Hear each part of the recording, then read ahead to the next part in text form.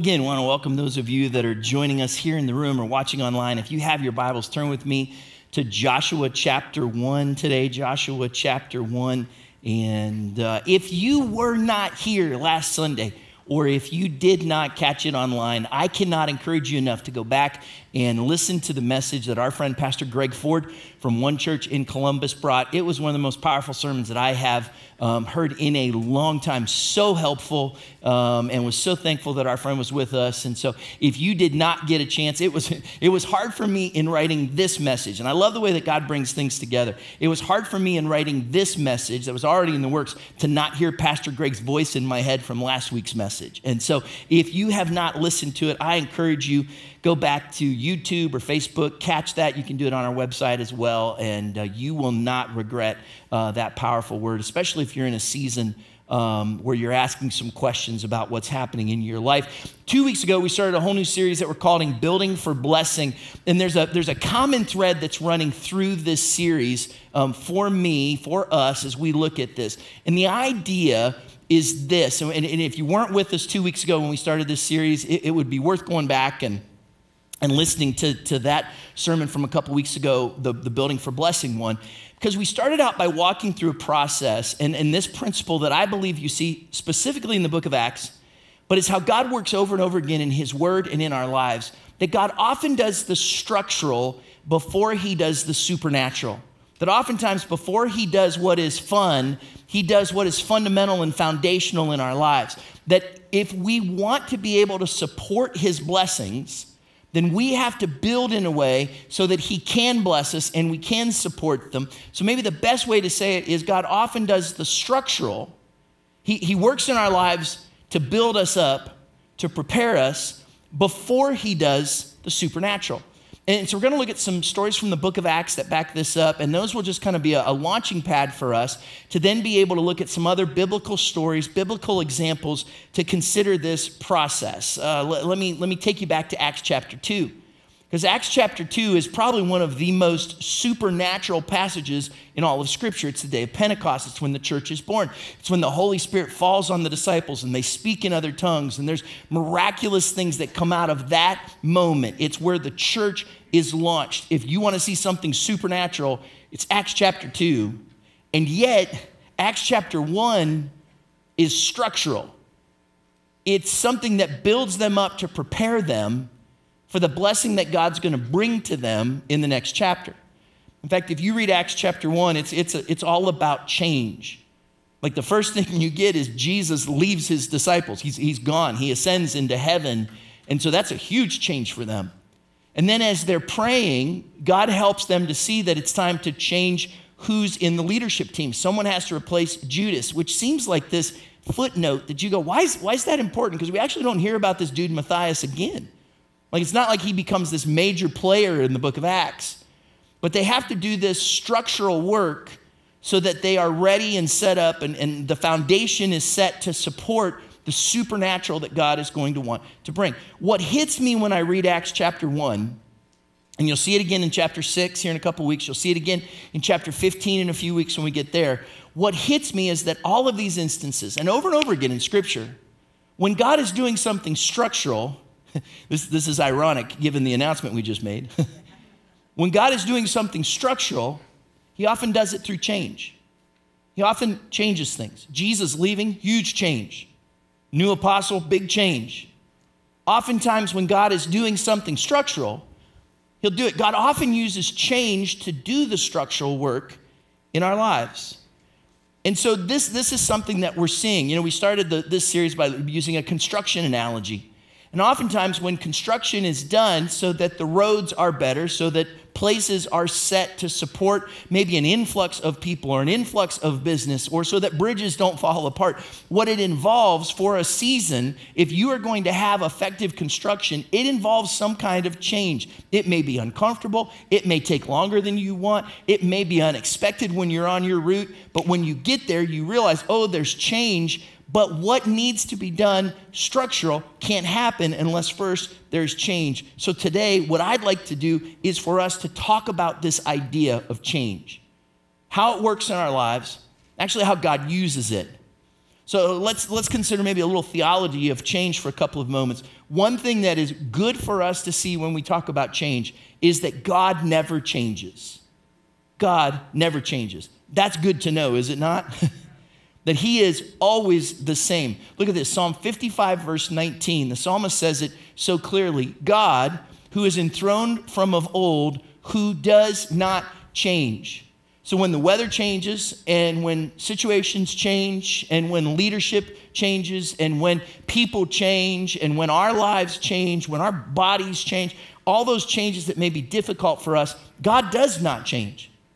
In fact, the book of Hebrews tells us in chapter 13, verse 8, that Jesus Christ is the same yesterday and today and forever. That's good to know, is it not? And can I tell you this? One of the things that's important, it's kind of weird when we think about it as the church, we have a message that does not change. And yet there are seasons when we need to view how we do things, who we are, because to communicate a message that does not change, sometimes we have to be willing to change. It's a unique kind of dichotomy that you have, almost something ironic that you see in this idea. Because God never changes, but life constantly changes. Anybody found that to be true? That God never changes, but life is constantly changing. Things are always changing. Ecclesiastes chapter 3, verse 1 says there's a time for everything and a season for every activity under the heavens. And then if you've read the book of Ecclesiastes, it's a time to live, a time to die, a time for peace, a time for war. It's all of these transitions and things that are there where you see this change. It says for everything there is a season, or we call it April when you get every season, right? I mean, do you remember like 2 weeks ago, shorts and t-shirts? And then yesterday, 4 inches of snow? You kidding me? Because there's change. We live in kind of a hotbed of change. The seasons change. The things around us change.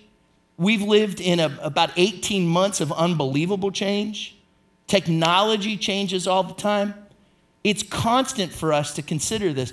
And it's important that you recognize this because if you don't, it will affect you in so many ways. One of the things that our body is wired for is what's called a circadian rhythm or circadian cycles. And what that means is that there is this natural internal process that regulates sleep and wake cycles, oftentimes that are tied to light and dark, and they kind of rotate every 24 hours. So what that means is, based on the cycle of day and night, based on the cycle of what happens, our body needs to adjust to those things so we get rest, so that we sleep, so that we stay healthy. So even the most fundamental things that many of us take for granted, how we navigate the change between light and dark affects so many other things in our lives. How healthy we are, how rested we are, how we're able to perform in our lives. So here's what's important to recognize. How you changes your life. How you handle change that comes your way, whether that's day and night and sleep. Like if you've ever had a child at home that's not sleeping well, then you know what happens when this gets upside down. How you navigate those changes your life. You might be tired. You might be tired for years. And this is how that works in your life. How you build, and this is not just in your physical life, I think it's true in your spiritual life. It's true in what happens in life. How you changes your life. How you build on change, how you navigate change, how you handle change, your attitude towards change. When change comes your way, what you do with it, how you manage it, how you capitalize on it, or how you let it negatively affect you are all going to play into the support you have structurally to then be able to hold the blessings that God wants to bring. So if he wants to do something supernatural in your life, then maybe I need to be open to the fact that he might do something structural first. And sometimes for him to bless me supernaturally, I have to be willing for him to structurally do a work of change in my life. God uses change in our lives. Like it or not, accept it or not, welcome it or not. Oftentimes when change comes, sometimes change of our own making, sometimes change that's unexpected. When that change comes, God uses that change in our lives. So what I want to show you in these next few moments is take you to Joshua chapter 1 and give you just one example in Scripture. I'm sure we could come up with a bunch of them. In fact, we'll hit that here in a minute. But we're going to look at one example, Joshua chapter 1, of what I want to talk about as a cycle of change. Because I think that oftentimes in our lives, what we see is that our lives end up, and I'm going to try to make a circle here. It's not too bad, huh? And understand that oftentimes in our lives end up in a bit of a cycle, that it kind of rotates, that it moves in. And what I want to talk about today is a cycle of change that often happens in our lives. And we see it really clearly in Joshua chapter 1, this cycle of change. Why talk about it? Because if you can recognize it, it will help you. And if you know that it is a thing, then you're less likely to suppress it or fight it or deny it if you recognize this cycle of change that happens in our lives. So Joshua chapter 1, verse 1, it says, after the death of Moses, the servant of the Lord said to Joshua, son of Nun, Moses' aide. So let's just stop for just a minute. If you're not familiar with the story, Moses, of course, was the great liberator of God's people. He was used to lead them out of Egypt where they were slaves and brought them to lead them towards the promised land. And you know, they end up wandering in the wilderness for 40 years. And Joshua, who apparently had no parents because he's son of none, Joshua was Moses' aide. He was Robin and Moses was Batman. And it was told to them that Moses, when he left his position, when he died, Joshua would take his place. And so what you see here is that after the death of Moses, the servant of the Lord said to Joshua, son of Nun, Moses' aide, Moses, my servant, is dead. That's a fine how do you do, isn't it? No, Joshua, how are you doing? Hey, Josh, thought I'd check in. What's happening over there in Israel? God goes right to Moses, my servant, is dead.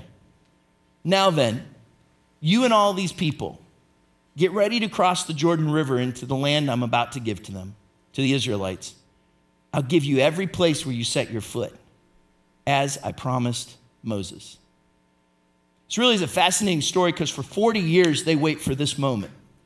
Whether they realize it or not the whole time, this is a tremendous moment of change.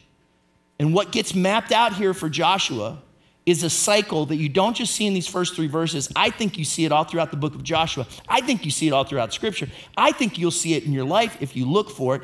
And it's this cycle of change. And it kind of happens, we'll look at it in 3 phases as we look at this today. So here's the first one. Change phase number 1 is what we will call transition.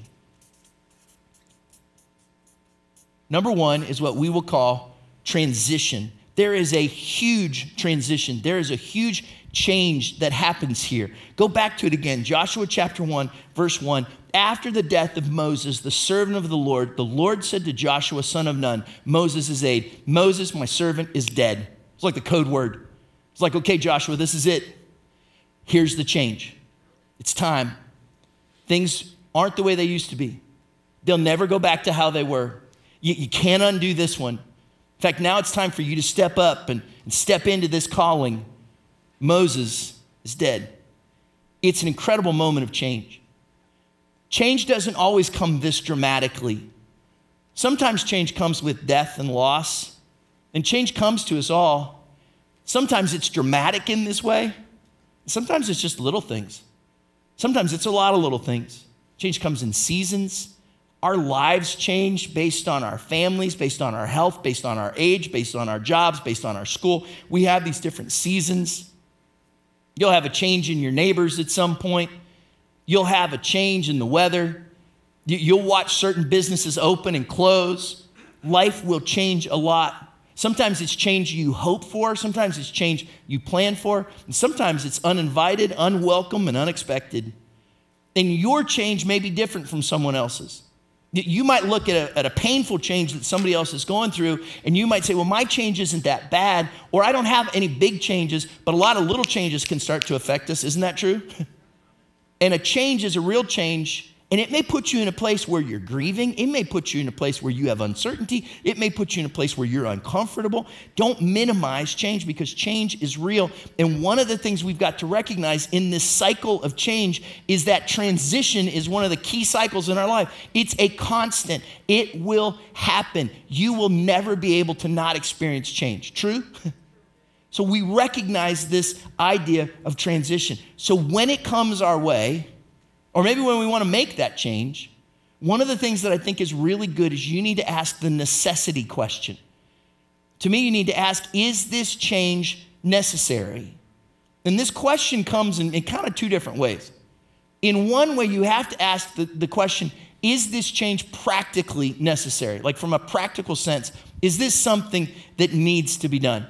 Let's say you and your spouse live in a one-bedroom apartment, and then you find out that you're expecting your first child. It might be practically necessary to find a bigger place to live. Does that make sense? That's a good change. Like you welcome that change. Might be a hard one, might be a difficult one, but you recognize from a practical sense, yeah, this is a necessary change. Some of us, it's a good question to ask, because some of us just like change. Like we change things every day. We'd paint a wall in our house every day if we could, a different color. And you have to ask yourself the question, is that necessary? Like, you really have to do that? Not that big of a deal. Some of us would move walls in our house every day if we could. And you have to ask yourself the question, is that practical? Like, do I just like change? Do I just like messing with things? Or is this a necessary change? And one of the things that I think we do is we have a tendency, if we don't like the change, to push against it and to maybe suppress or even ignore these seasons of transition. Whether Joshua was ready or not, Moses was dead. And change will come our way, and we have to decide what to do about it. Several years back, we were doing construction down on the other end of the building, and we were putting in the youth auditorium and the new preschool classrooms and the new kids auditorium. And in the process of that, we had to cut some trenches in, not we, like I did it. I had nothing to do with it. But our contractor had to cut some trenches into the existing concrete to be able to bring restrooms into the preschool classrooms. So in the process of this, they're doing their thing, they're looking at the plans, they're doing it, and all of a sudden, they hit a major power cable that's running through one of the old auditoriums. And they're like, this is not supposed to be here. Like, that's not, we looked at the plans, we did all this kind of stuff. They're like, it's supposed to be here, but instead it's there. That's why there's no power on this end of the building, because it hit it. Now, we didn't plan for that. We didn't want that. And I couldn't stand there and say to those guys, well, guys, make that not happen. Like, they're very apologetic, and they're saying, look, we had our plans, we did our best, but somehow when the building was built, what should have been here ended up there. So now that's going to change some things. It's going to take us a little longer. And it's going to cost us a little more. It's actually going to be inconvenient for a while. That's the cost of change. And as much as I wanted to stand there and undo it, as much as I wanted to say, well, just don't hit it, there was no way around it. Change happens sometimes. And then you have to take the steps. You have to be willing to identify the transition that you're in, and sometimes you have to be willing to accept the transition that you're in. Because the longer it takes you to accept it, sometimes the longer you're stuck here. Does that make sense? Now, here's another side to this. You have to ask, is this change practically necessary? And I think you also ask, is this change personally necessary? Like, honestly, is this change something I need? It might not be something I want. It might not be something I asked for. It might not be something I can even understand. But God, if you've allowed me to be in this place of transition, then can I be willing to accept that maybe there's something you're doing through it? That maybe this change is necessary for me personally to become what you want me to be. Remember last year at one point, we looked at this quote, this teaching by the author Sam Chand, and in his book, Leadership Pain, he identifies this interesting process where he says, if you want to grow in your life, then growth will equal change. If you want to grow, something's got to change. And change always equals loss. Because if you're going to change, that means that something gets left behind. And loss will always cause you to experience some pain. Therefore, growth equals pain. You can't have growth in your life unless somewhere you experience some kind of change, which may feel like loss, which may feel like pain. And this is hard for us. This is difficult for us. We don't like to be in this place, but understand that sometimes this place of transition is necessary so that God can do what he wants to do in your life, through your life, for your family, for your church, for your ministry. Like, this is key. And when we were in the process of moving from the church on Glendale down to this location, we spent a significant amount of time walking through the book of Hebrews, chapter 11. If you're not familiar with it, Hebrews 11 is story after story after story after story of people who lived by faith. And we celebrate what God did through the faith in their lives. And as I was reading it, I recognized something. That for Noah, it was a pretty big change to quit his day job and build an ark. For Abraham, getting that U-Haul and going from Ur to some place where he didn't even know where he was going, it's a pretty big change. When Moses did what he did, it was a huge change. And when you read through story after story after story, every one of those involved change. And I realized something, that when God uses someone greatly, he rarely lets them stay where they started. He oftentimes says, for me to do the work that I want to do in your life, it may require that you go through a season of transition and that you be willing to experience change. Now, that doesn't mean that everybody has to leave Toledo. In fact, I read in Hezekiah chapter 6, verse 7, where it says, you will do better in Toledo. Anybody else read that? Right? So like it doesn't mean that. It doesn't mean that you have to quit your job. It doesn't mean that you have to do something crazy or unwise. But it does mean that you're willing to say, hey, God, I know that you might have to help me walk through a season of change if I'm going to be and do everything that you've called for me to do. Because when God uses someone greatly, he rarely lets them stay where they started. And here's what I've found in my life. The sooner you identify and accept this phase of transition, the sooner you move forward. Because I can fight this. In fact, you might be in a place like that right now where you know there's something going on in your life and you just kind of want to drag your feet. You're just like, I don't want to do this. I don't want to be a part of this. It might be good. It might be bad. It might be scary. It might be small. I don't know what it is. It could be incredible opportunity, or it could be something that you hoped would never happen. But the sooner you go, God, I identify this change and I'm willing to accept it, the sooner it gets us to that second phase that we can look at. Change phase number 2 is what we will call, we'll look at this here on our cycle of change. We're going to call this one preparation. Preparation. That this second phase that we see in this cycle of change is preparation. Joshua chapter 1, verse 2. Here's what we read. Moses, my servant, is dead. There's the transition. Now then, you and all these people get ready to cross the Jordan River into the land I'm about to give to them, to the Israelites. These are the 2 key words right here. God says to Joshua, get ready. Like, there's things I want to do. I want to use you. But I can't do it unless you prepare yourself. This idea of preparation is huge when we're in seasons of change. This is why 2 weeks ago we looked at this principle, and you'll see it over and over again, that preparation precedes blessing. That before blessing comes in our lives, oftentimes we have to go through a season of preparation. It is a part of change. What might that look like? Well, for you, it might be developing a new skill. Maybe it's learning a language. Maybe it's getting an education. Maybe it's something to do with your relationships. It might be a spiritual preparation. Sometimes it's super specific. I need to get this degree before I can do this. I need to go to this place or introduce myself to this person before I'm able to do this or that. Sometimes it's just general. It's just being in a place of spiritual health. It's your relationship with God. It's your personal health and knowing that you're fit and you're capable to do these things. And oftentimes we find ourselves in this season that when change starts with transition, it leads us into a season where God has us during this season of change in a phase of preparation. How do you do that? How do you make the most out of it? Psalm 33 is an interesting passage of scripture because when you read it, you get a sense of times of turmoil, frustration, change. And when the psalmist is kind of wrapping things up, this passage actually really struck me. Psalm 33:21 says, in him, in God, our hearts rejoice, for we trust in his holy name.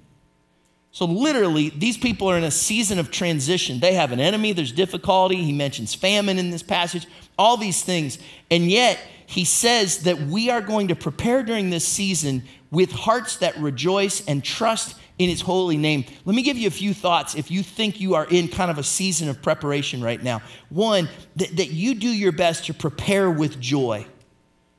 That you do your best to prepare with joy. Remember, joy and happiness are not the same. You know that, right? You might not always be happy in the things you're going through, but God can help you to find joy. And your attitude during times of change can make all the difference. If preparation precedes blessing, then pouting limits blessing. Preparation precedes it. But if I'm just pouting through the whole thing, I don't want to do this. I don't like it. I wish it wasn't here. If your liver's out through the whole thing, then it's actually going to limit and slow down blessing in your life. Look, there are times when change has to happen for the things that are ahead. And the better our attitude, the more joy we can embrace through it, I think the quicker and the better that preparation can happen. Our dog Samson is a 70-some pound golden doodle and 14 years old, my best friend. He has deposited many things in our backyard over the years. So we would use our backyard for things. Like there's times when you got to mow the grass, and there's times when you play wiffle ball. Like we've done all kinds of things back there. And so what happens is before you mow the grass or before you play wiffle ball, someone has to go out and kind of finish the jobs that Samson started. And when our kids were little, we referred to it, I don't know if I'm allowed to say this from right here, I'm going to do it. We referred to it as poop patrol, okay? And so when we would say at different times to someone, hey, you're on poop patrol, right now, typically what you would get be, oh, I don't want to. And the length of time that poop patrol took often had to do with why you were doing it. If poop patrol needed done because the grass needed mowed, it could take upwards of a week to get it done, right? Because I don't want to be out here. I don't want to do this, and this is nasty.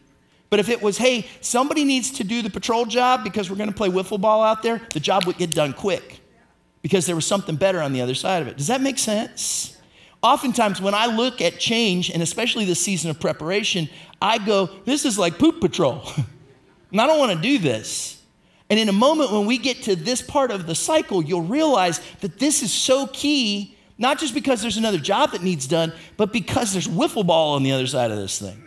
Like there's something that is there. Your attitude makes all the difference. So you prepare with joy. You also prepare with trust, right? That passage in Psalm 33 said that we rejoice in him and we put our trust in the Lord. God can be trusted. And I've looked at this so many times in Scripture, the difference between when God asks someone to do something that requires change and when they receive blessing and when they don't is whether or not they trust him. Like if you're in a season of change, are you willing to say, God, I don't get it. God, I don't like it. God, I don't understand it. God, I didn't want to be here, but I trust you because I believe that there's something that you're up to. And I really believe this, that especially this preparation idea, the more diligent you are in this phase, the more fruitful you can be in the others.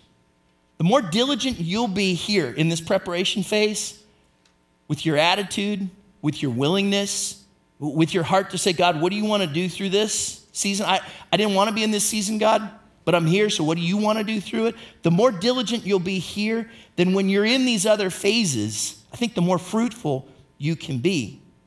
So we prepare with joy, we prepare with trust. Let me take you to one more real quick, that you prepare with character. Because if you say, well, Chad, I don't know what I'm supposed to do. I don't know how I'm supposed to prepare. I just know I'm in a season of change. I just know something's going on. What do I do? In fact, for some of us, if we're in a season of change, we're quick to go, well, I don't know what to do. And I don't know how to handle this. I'm not a leader. I'm not in charge of anything. In fact, oftentimes we'll look at our own selves and we can be guilty to go, well, I'd like to do something here, but I'm not charismatic. Like I don't have those giftings. I don't know that I can do this. The guy that literally wrote the book on change is a guy named John Cotter. From a business perspective, his book, Leading Change, is the classic on change. And I just listened to an interview that he did recently. And the interviewer asked him, how does charisma factor into this?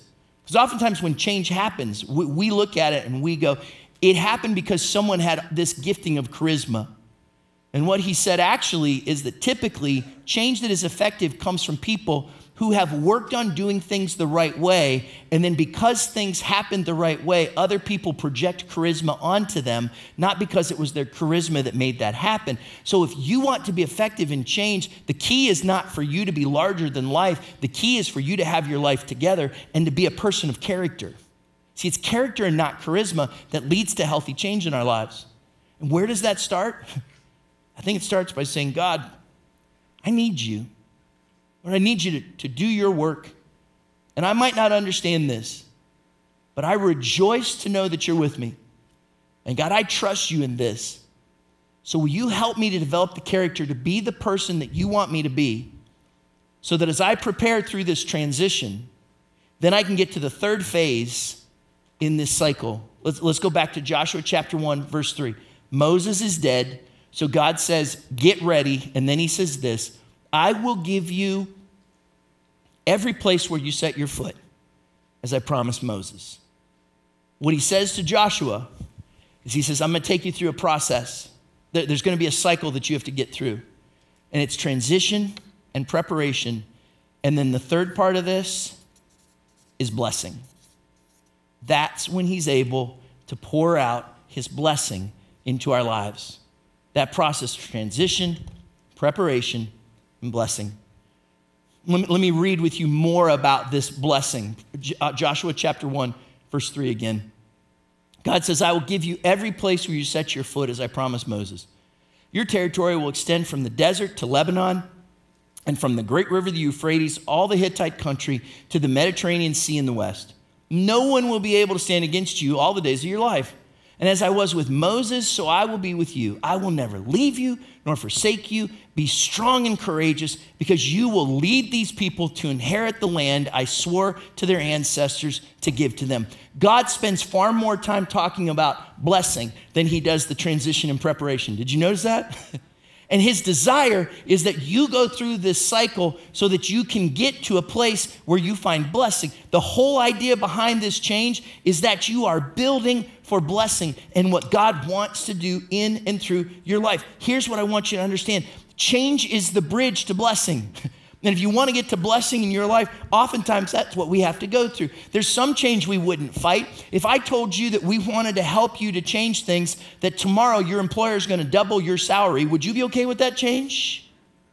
There are so many things that would be good changes that we wouldn't fight. We want those things. And change is often the bridge to blessing so that we can welcome this. This is where I'd encourage you, if you didn't listen to Pastor Greg's message, go back and listen to that from last week, because he helps us to unpack this. And if you're in this place where you feel like you're in this cycle and maybe you're more over here and you're not over here yet, pay attention to what God says to Joshua.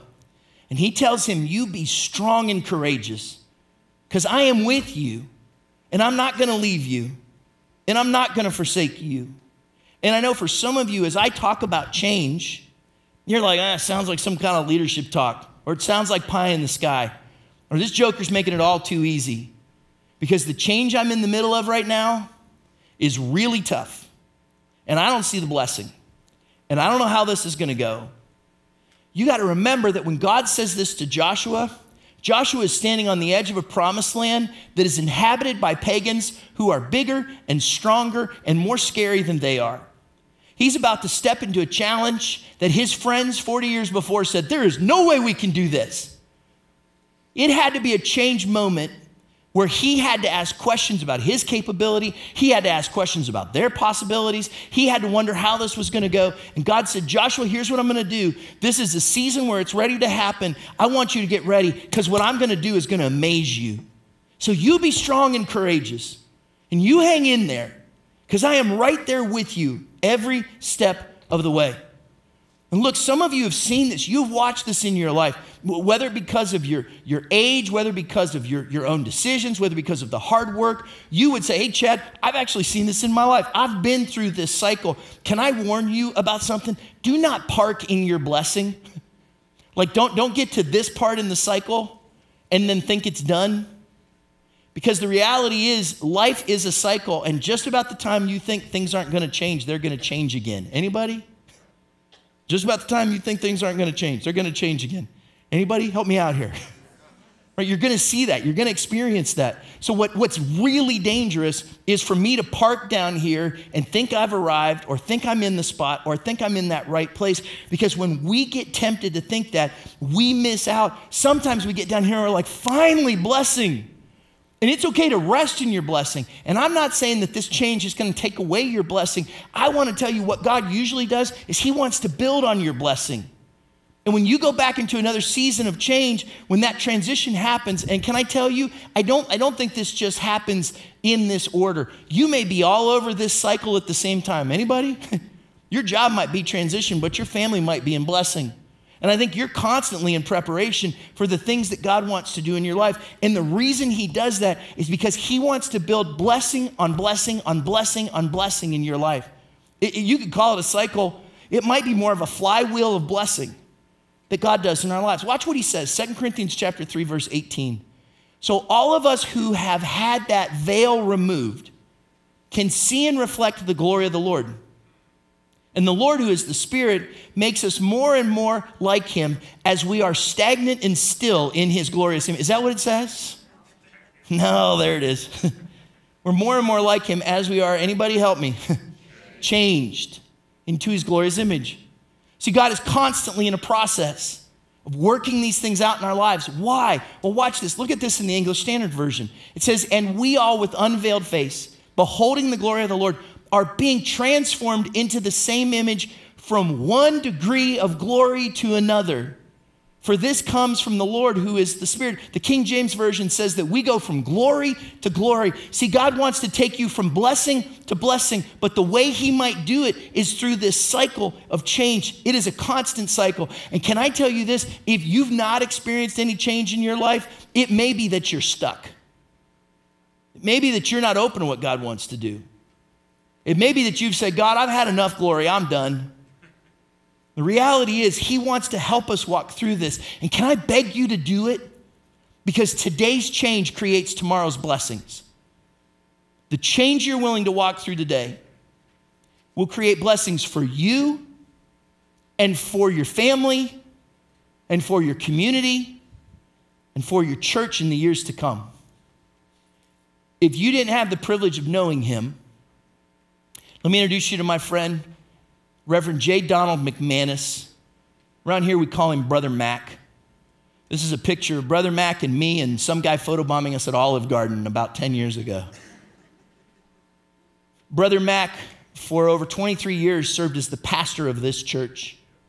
And the church was about 2 or 3 years old when he came to be the pastor in the mid-50s. The church was in a building on the east side. Brother Mac bought into the vision that the church had all along. He says, there's too many lost people in Toledo. How do we go about reaching more? And strategically, they prayed and asked the Lord what he would have for them to do, and they moved from East Toledo to a spot at Byrne and Glendale, across from Southland. You guys know where I'm talking about? That was a happening place in that season of time. And they moved the church there, and the church and the school grew there, and incredible opportunities in the church grew there. And then Brother Max said, how can we be more effective, God? What would you have us to do? And then they bought 1.5 miles down on Glendale at Glendale and Reynolds. Anybody remember that spot? 1976. And then in 1984, the church built that building that was there. And what I'm so thankful for in the life of this church was leaders like Brother Mac, who over and over again were willing to say, God, what do you want for us to do? How can we be more effective? How can we see more of your blessing? And God said, oh, I've got so much blessing for you. I got so many things I want to do through your lives. I've got so many ways in which I want to pour out my blessing on your church. Guess what I need you to do? I need you to be willing to change. I need you to be willing to walk through this season, these cycles, to be willing to say, God, we'll do what it takes so that today's change will build tomorrow's blessing. I'm so thankful for Brother Mac because the blessing that I've known as Calvary's pastor and the blessing that you know when you sit in these seats or when you watch online, the blessing that missionaries know because of your faithfulness in giving and the way that they're blessed, the blessing that ministries here in our community know because of people and resources from Calvary, the blessing that we can't even begin to count or understand, that God has used in this church from glory to glory, goes back to a group of people who are willing to say, okay, God, we'll be willing to change today to accomplish tomorrow's blessings. And maybe nobody did that for you. Maybe you haven't seen that in your life or in your family or in your business. I would say to you, then you start this cycle and let us keep this cycle. Be a Brother Mac and be willing to say, God, how do you want to use me? I've felt really strongly that this series is important for a lot of people. And we're going to talk about building for blessing. And change, honestly, is not a fun topic for a lot of us because it's something we don't like. The reality is, if you're not in it, it's probably around the corner. Why stress this? Because I want you to build for blessing. Change will happen, and I don't want you to miss it. In Honduras, they built a bridge. In the early 1990s, they came up with a bridge like no other. It's called the Choluteca Bridge. An engineer said, we want to build this thing so that it will withstand hurricanes.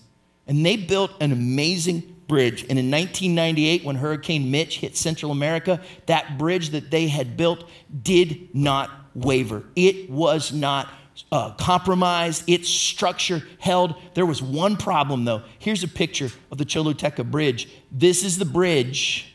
And when the hurricane hit, it did such damage and did such unique things that the actual course of the river changed. And now you have a bridge over nothing. Strong bridge. That bridge is steady and it is stable and it's worthless because it was not able to handle, to accept, to identify, to live with a changing world around it. And whether you like it or not, our culture's changing. Whether you like it or not, our world is changing. And whether you like it or not, there's going to be a knock on your door or an email in your inbox or a conversation with a doctor or just seasons of life.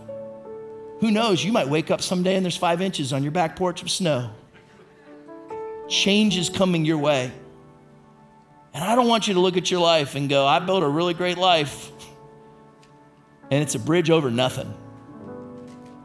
I want you to be able to say, God, in seasons of change, I want to build for blessing.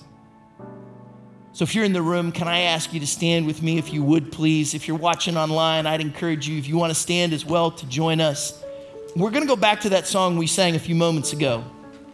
And he's the way maker, miracle worker. And look, you were built for blessing.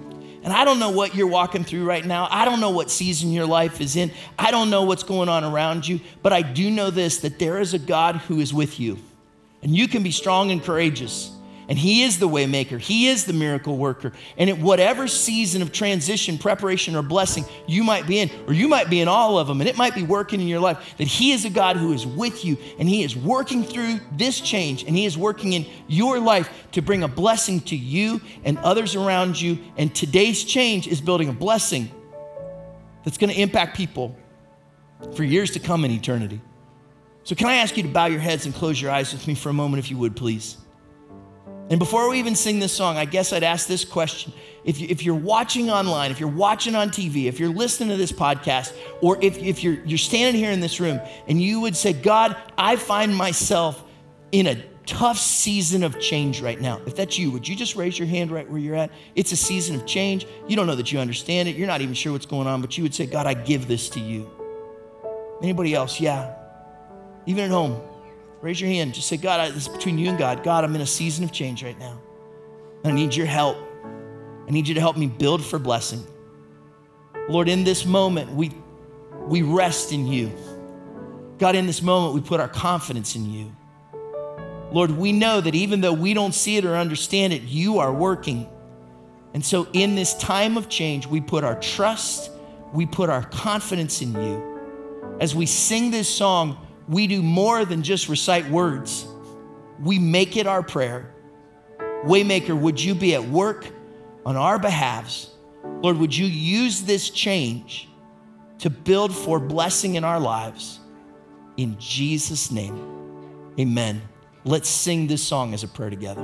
Even when I don't see it, you're working. Even when I don't feel it, you're working. You never stop working. You never stop working. Even when I don't see it, you're working. Even when I don't feel it, you're working. You never stop working. You never stop working. Even when I don't see it, you're working. Even when I don't feel it, you're working. You never stop working. You never stop working. Even when I don't see it, you're working. Even when I don't feel it, you're working. You never stop working. You never stop working. Waymaker, miracle worker, promise keeper, light in the darkness. My God, that is who you are. Waymaker, miracle worker, promise keeper, light in the darkness. My God, that is who you are. That is who you are. Waymaker, that is who you are.